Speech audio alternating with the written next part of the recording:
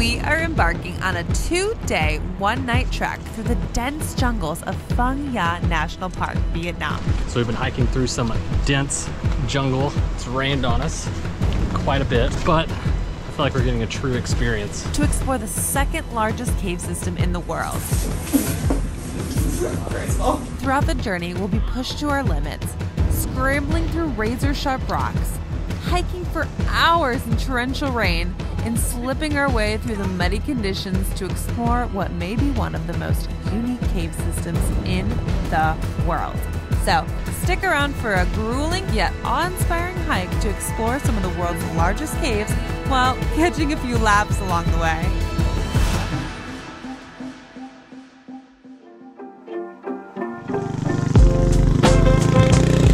We started our journey into Phong Nha National Park by hiking 2.5 kilometers through peaceful limestone mountains. So we did not anticipate coming on this hike. We just found it while we were here. So I am sporting some lovely Oxalis gear and met some friendly water buffalo. Well, peaceful until the rain came in full force. It is pouring. We're like 5 minutes in. I can't even see. Oh my gosh.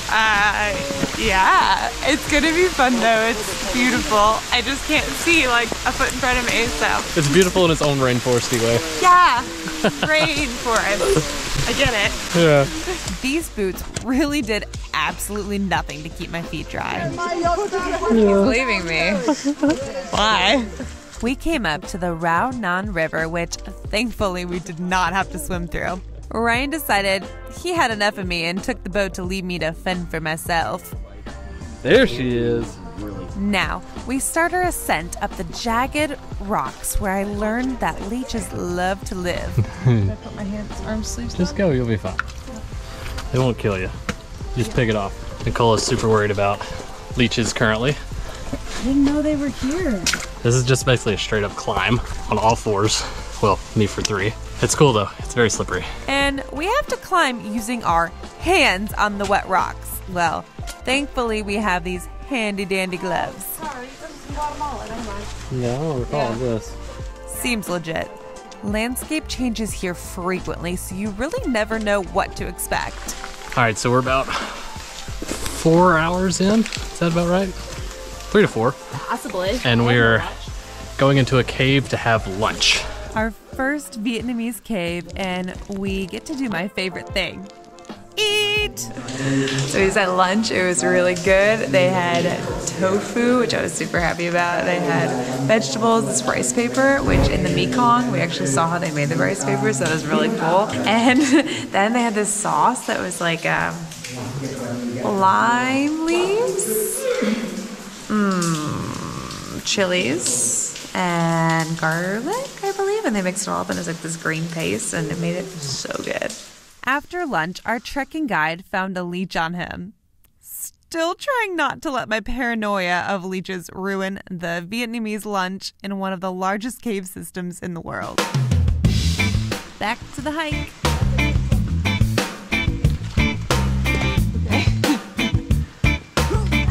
I'm definitely the most graceful person here, right? Right? My feet have never been so soaked in my life. So we've been hiking through some dense jungle all day today. It's rained on us quite a bit, but I feel like we're getting a true experience and really enjoying it so far. Soaking wet, of course. Ew! Confidence is apparently key. We made it to the tent. We did! Oh, wow. This camp by the river looks like we'll finally get to get dry, at least for a little bit. All right, we are finally here at our campsite. Yeah, it's been about 4 or 5 hours of hiking today, maybe 6. I'm not 100% sure when we left, but it was a long day in the rain. Yeah, but you know what? The jungle kind of protected you from some of the rain, so it was actually kind of cool. We didn't quite think that the first few minutes, but after a while it was really nice. Oh my gosh, right when we pulled out, it was just pouring, getting drenched. It wasn't even worth it wearing a raincoat, but beautiful views the whole time. Yeah, and the jungle here is amazing. We're only halfway through, but Yeah, we're gonna go see a cave. yeah, we got a cool cave coming up.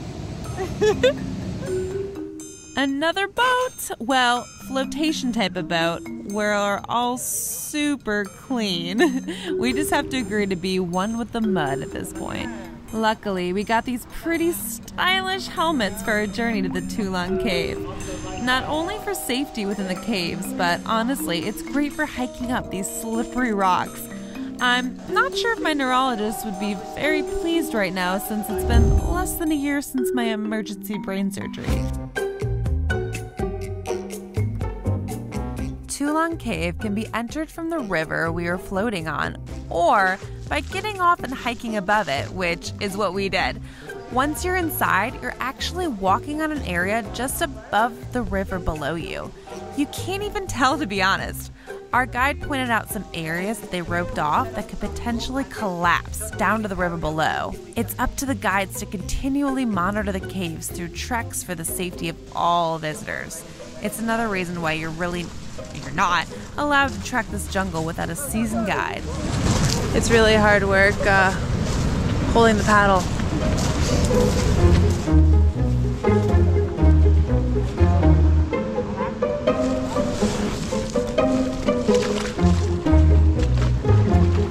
Let's go take a shower. Jungle style. Ah, it's so cold! Look at it. It's cold in the jungle! Oh my god! You'd think it'd be so hot in the jungle. Ah, it's so cold!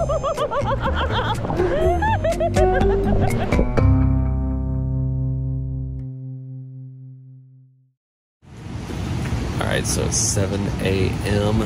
We're getting up now in our tent. It was a pretty good sleep. Nicole's still sleeping. I'll show you a quick tent overview so you have an idea of how it is. So you have the pillow. It's actually made of foam, and it just has like this thick material on the outside. It's actually pretty comfortable. This tarp is pretty thin actually.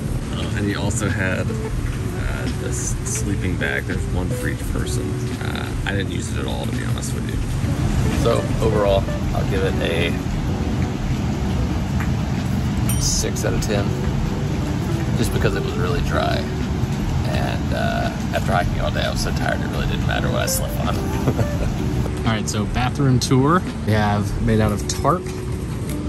You come in, you have some toilet paper, a composting toilet, and then you have this frame here to keep it from sinking in. I'm not gonna show you inside the composting toilet, but one thing that's cool is to prevent the smell, you have rice shells. And they said it's great for composting. So you just take it, you throw it in, you cover it up, and then so once they get done, they will compost it. But not a bad setup for literally in the middle of a jungle. Bye-bye, tent. Until next time. Ken Cave was by far the most impressive of all the caves we saw on our trek. Getting there, deep in the jungle, kind of makes you wonder how anyone ever found it. Once you scramble down into the cave itself, you quickly get a feeling for how massive it is versus the others. One unique thing about this cave was the beautiful coral filling on the floors. Can you believe it was completely under the sea at one point? Crazy! So, have you ever tried to be out dark in the cave? So this next cave is 5 minutes from the tent. What do you got to say, Nicole? I don't know, I just wanted to be here.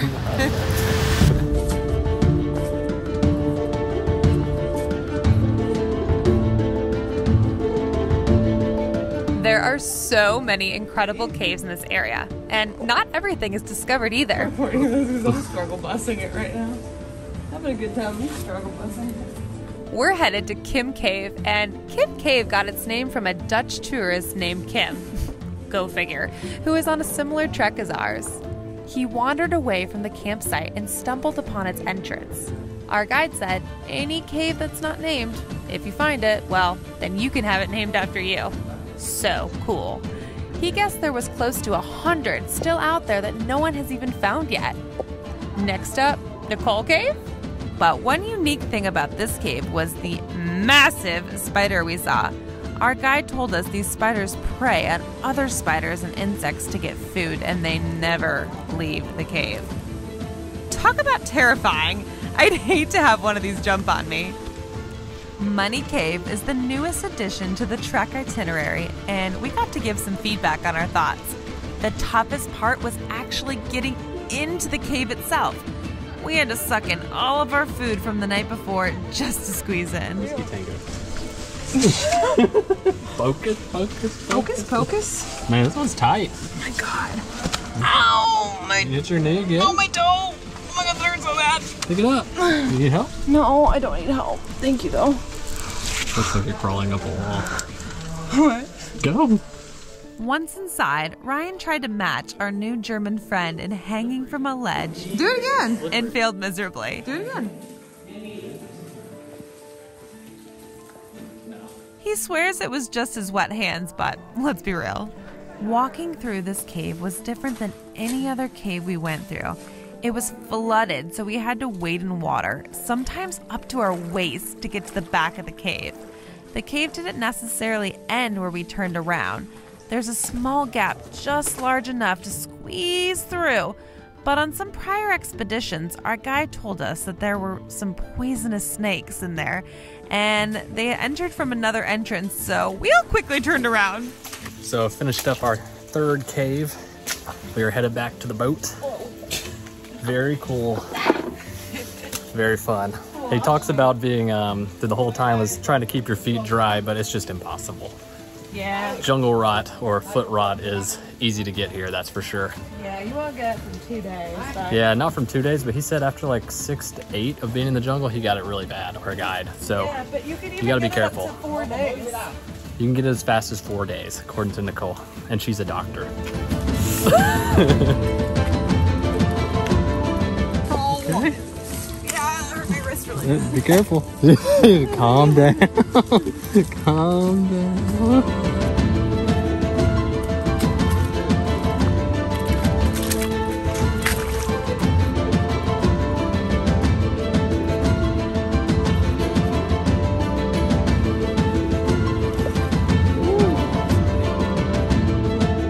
Feeling the speed?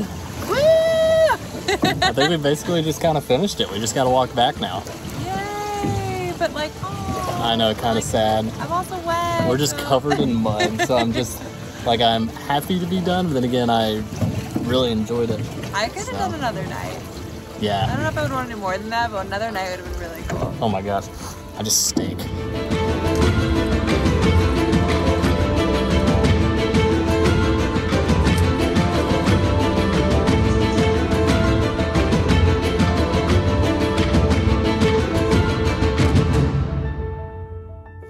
All right, so we are finishing up our 2-day, 1-night, overnight jungle hike trek. Thank you. In Phong Nha National Park. What'd you think? It was really cool. It was wet. It was muddy.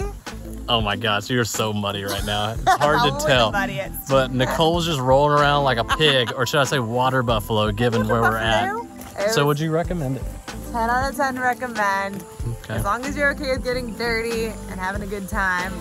Food was great. Whole thing was great. The amenities were good considering we're in the middle of a jungle.